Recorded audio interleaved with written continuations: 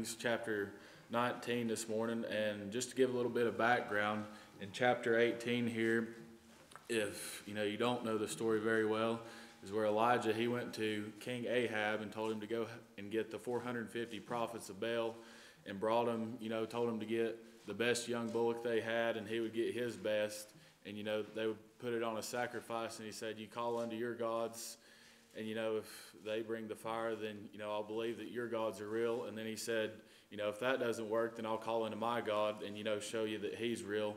So they did this, and the prophets of Baal, they cried out all day, and nothing ever happened. And then Elijah, he got his chance, and he poured the water over it. He made it to where this situation was as impossible as it could possibly get. And like Brother Daniel always says, God doesn't just make it difficult, he makes it impossible, so that he can get all the glory out of the miracle when he performs it.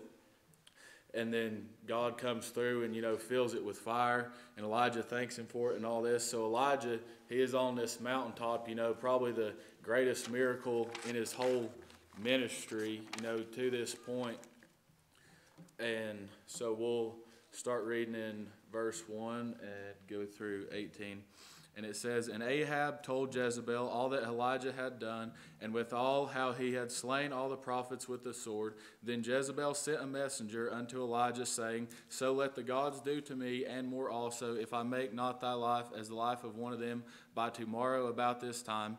And when he saw that, he arose and went for his life, and came to Beersheba, which belongeth to Judah, and left his servant there. But he himself went a day's journey into the wilderness, and came and sat down under a juniper tree, and he requested for himself that he might die, and said, It is enough now, O Lord, take away my life, for I am not better than my fathers. And as he lay and slept under a juniper tree, behold, then an angel touched him, and said unto him, Arise and eat. And he looked, and behold, there was a cake baking on the coals, and a cruse of water at his head, and he did eat and drink, and laid down again.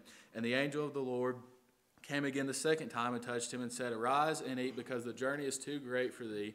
And he arose and did eat and drink, and went in the strength of that meat 40 days and 40 nights unto Horeb, the mount of God. And he came thither into a cave, and lodged there. And behold, the word of the Lord came unto him, and he said unto him, What doest thou here, Elijah? And he said, I have been very jealous for the Lord God of hosts, for the children of Israel have forsaken thy covenant, thrown down thine altars, and slain thine prophets with the sword. And I, even I, only am left, and they seek my life to take it away. And he said, Go forth and stand upon the mount of the Lord. And behold, the Lord passed by, and a great and strong wind rent the mountains, and brake in pieces the rocks before the Lord. But the Lord was not in the wind. And after the wind, an earthquake, but the Lord was not in the earthquake. And after the earthquake, a fire, but the Lord was not in the fire. And after the fire, a still small voice. And it was so, when Elijah heard it, that he wrapped his face in his mantle, and went out and stood in the entering of the cave. And behold, there came a voice unto him, and he said, What doest thou here, Elijah? And he said, I have been very jealous for the Lord God of hosts, because the children of Israel have forsaken thy covenant, thrown down thine altars, and slain thine prophets with the sword. And I, even I, am left, and they seek my life to take it away. And the Lord said unto him, Go, return on thy way to the wilderness of Damascus.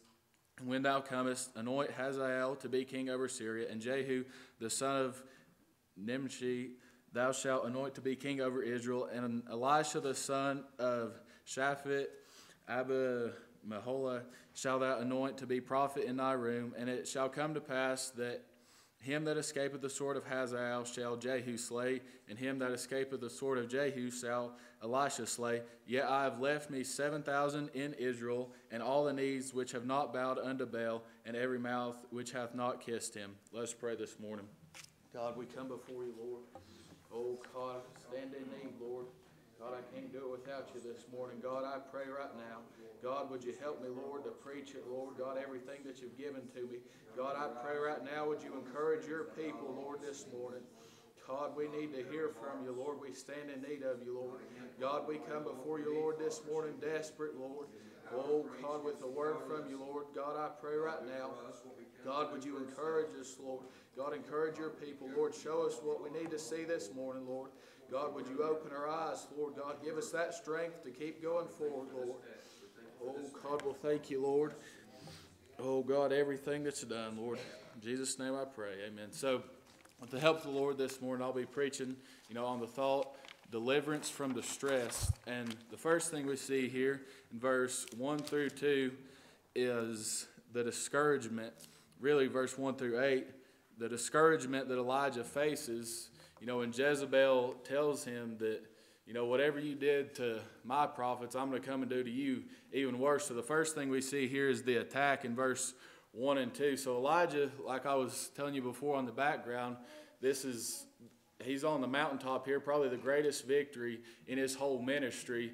And right after that, right when he comes down off that mountaintop, right when he gets over that victory, is when the adversary here, Jezebel, attacks him. The devil's going to attack us, at your weakest moment, and that is right after the victory. One thing I've noticed in my life is that after those greatest victories, is when the devil comes at you the hardest. He attacks, with everything he has, because he knows you're in that vulnerable spot. You get your eyes off of, being focused on the devil attacking all the time, because, when you're seeking after something, you're always, your eyes, they're focused on what the devil could do. But when God gives you that victory, it gives you that peace, you kind of lose sight of that, and that's when the devil's going to try to come after us. And his primary goal, is to drag you off the mountain that you're on. And we see here with Elijah, after verse 1 and 2, in verse 3 and 4, is the anxiety that he faces here. And it says, when he saw that, he arose and went for his life and came to Beersheba,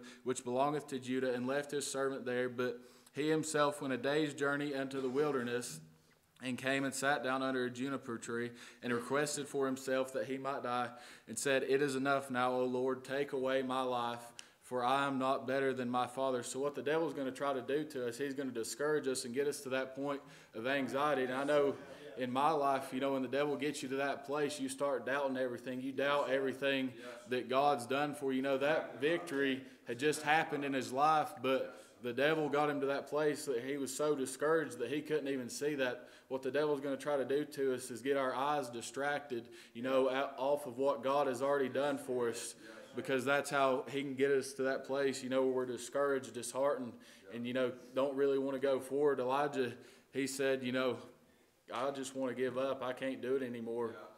After he saw the greatest miracle that, God had ever showed him through his ministry. So we see the anxiety and the attack, but then also the affirmation here, where God comes through in verse 5 through 8, and it says, And as he lay and slept under a juniper tree, behold, then an angel touched him, and said unto him, Arise and eat. And he looked, and behold, there was a cake baking on the coals, and a cruse of water at his head. And he did eat and drink, and laid him down again.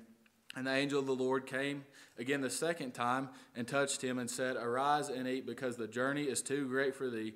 And he arose and did eat and drink, and went in the strength of that meat 40 days and nights into the mount of Horeb. So he's going through all this anxiety, all these attacks, from the devil. But then this is where God comes through and gives him that affirmation. He gives him that encouragement, that it's okay, that, he gives him that calm in the storm, so to speak, and he doesn't want to keep going. He's doubting everything. God comes through and helps us, because, God loves us. We're his children. He doesn't want us to be in those places. He doesn't want us to be discouraged. He wants us to be going after his will, doing things for him. And, just have that courage to keep going. And a lot of people, they see here, they might think, well, Elijah went from this man of confidence, to a coward here. He went and ran. But really, Elijah here, he was exhausted from the battle that he just won. All the energy, the time and energy he put into all that. When we're doing things for God, it takes a lot out of us. If you do it the right way, especially with something like the revival, if you pour everything you have into it, you pour your heart and soul to it, you're going to be exhausted. And then right after that, that's when the devil's going to come in. He said, I've got him now. He's in that place where he's exhausted. He can't really think. And that's where, we have to do like Elijah here, just kind of, try to get away from that and just take a moment to recharge. That's what he's doing, when he flees. He's going to where God is, because, he realizes here that he can't do it by himself. If he tried to fight Jezebel right then, there's no way he could have won, because, he didn't have the strength to do it. And he also, didn't have that word from God. So that's what he's going to see. So after the discouragement here, we see the desperation in verse 9 and 10. And he came hither into a cave and lodged there. And behold, the word of the Lord came unto him. And he said unto him, What doest thou here, Elijah? And he said, I have been very jealous for the Lord God of hosts, for the children of Israel have forsaken thy covenant, thrown down thine altars, and slain the prophets with a sword. And I, even only I, am left, and they seek my life to take it away. So here he gets to that spot of desperation. He says, God, I've tried everything I can do.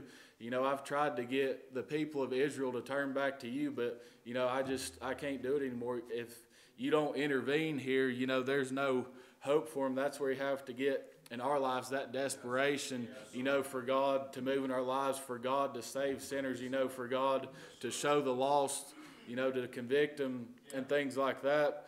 And that desperation, that's what God wants to see from us. God knew what Elijah was doing there. He knew why he came to him, but he's like, Elijah, what are you doing here? And, he just wants us to show him, what he already knows. So we see the discouragement, the desperation, and then the discernment here in 11 through 13.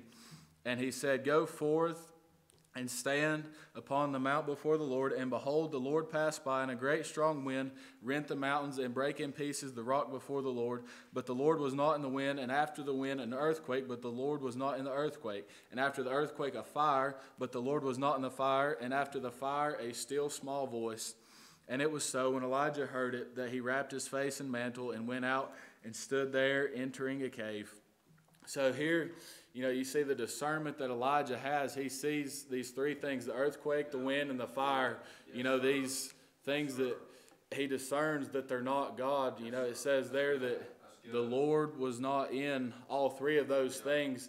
And that discernment in our life, the first thing it comes from is God's word.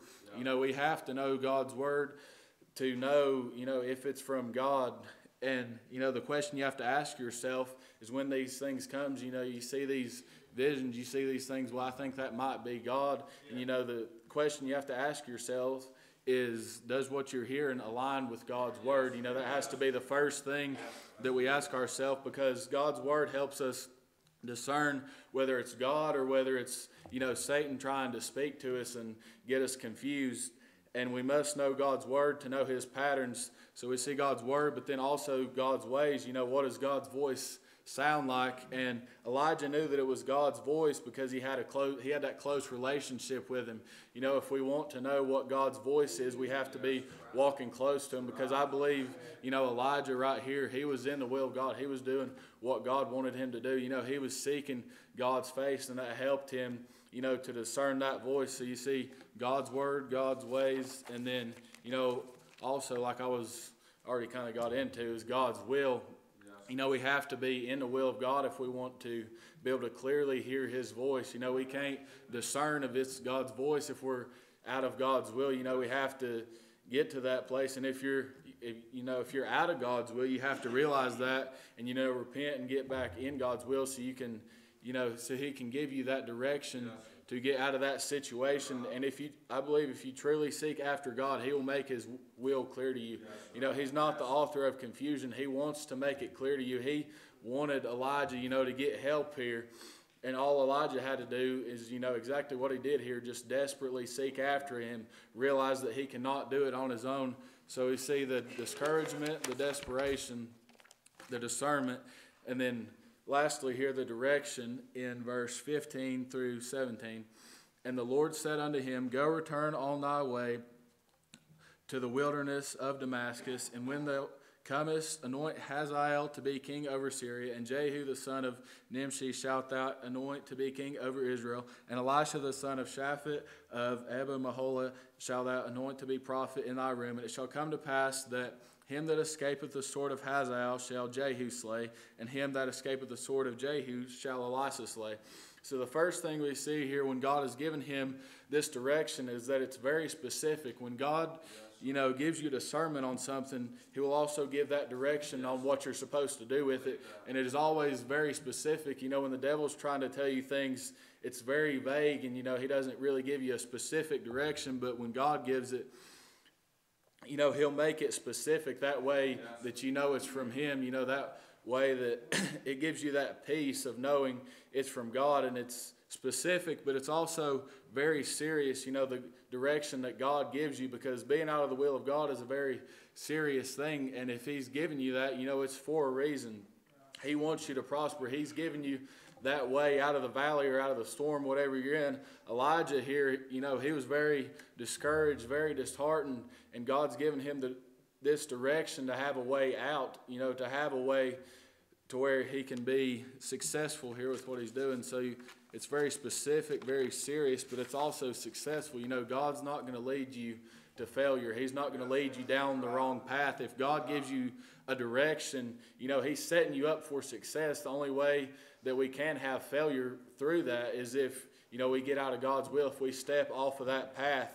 Yes, sir. And for every battle, God gives us the direction to the victory. Everything that we're going through, no matter how bad it seems, God will always give you a way out of that. He will give you that direction, through that. And so really here in concluding, the last verse I want to read here is 18. And, this is really the encouragement here for this morning. It says, "Yet I have left me 7,000 in Israel, and all the knees which have bowed unto Baal, and every mouth which hath not kissed him."